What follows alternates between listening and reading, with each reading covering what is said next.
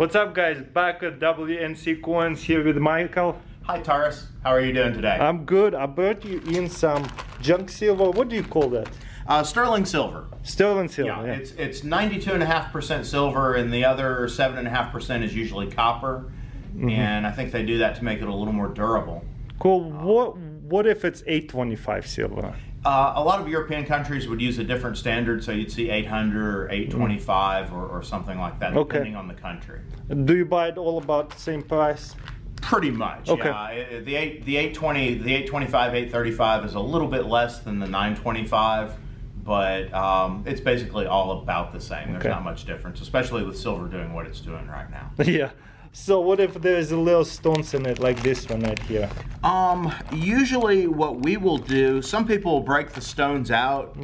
I think sometimes they're neat, sometimes they're pretty, and maybe you can salvage it and find somebody who wants it as a piece of jewelry. So we usually just leave the stones in and weigh it with a stone in it. Nice. I have 4 spoons and silver. Which ones are silver? Okay, so you have to check them to make sure they're silver, because there was a lot of silver plate. A lot of people that maybe couldn't afford pure silver would get something that was plated, so you've got to look at them. And on this one you can see it's got the word sterling on it right there.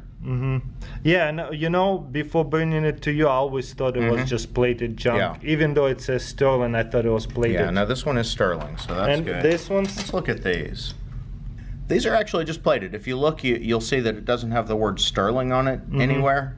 Even though it has a cool name, most of the time it's got a cool name, but it would say sterling or 925 or have European hallmarks or something on it if it was really sterling. Okay. So these are pretty spoons, but they don't have any real silver in them. Okay, let's sell them. All right, let's weigh it up and see what we've got.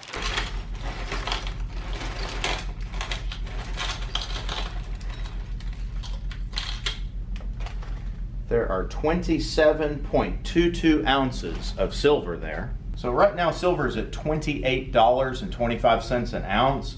For sterling silver, we can pay you $20.84 an ounce. That means what you have there is worth $567. Wow.